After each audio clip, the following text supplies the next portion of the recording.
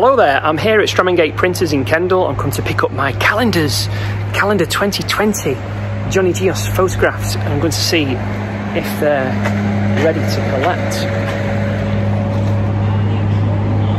Need to find someone, it's all quiet. And here we are, I'm going into Samyang Press. This is Joanne who makes everything, all the cogs turn in Samyang Press. And I'm going to go and pick them up now, excited.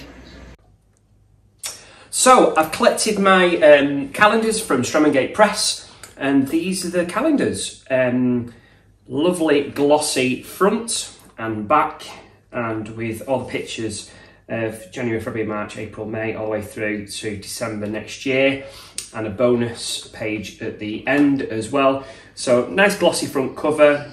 It's got a punch marking as well, so you can hang it up. I'll just go through it now. I've already sold 50 of these calendars already, and they've already been shipped out, so I've got only 50 left. So if you'd like a calendar, please drop me a message on YouTube, and hopefully I'll try and get to that. If not, you can go onto my website djgios.com and send me a message from there. So this is, hopefully you can see this okay, this is Hodge Close for January next year. Steel Fell at Grasmere, you can come a bit closer. Lowther Castle for spring, March 2022. Ashness Jetty in April. Fishcarth Wood in Ambleside, all the bluebells. Lily Tarn, Coniston for June. Lowther Park in Eden for July. Grasmere from Loughrig Fell for August, kind of sunburst there.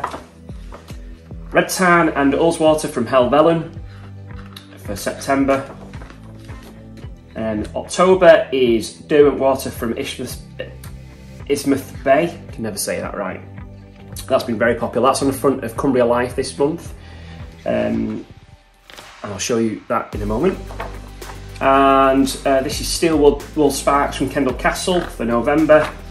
And then Cunswick Scar in Kendal for December next year, along with a nice Kendal sunrise to finish, and also some other animals, red squirrels, kingfishers, other pictures that I've taken over the years, over last year, should I say. So why don't you grab yourself a calendar, the £15, including free postage and delivery. Thank you.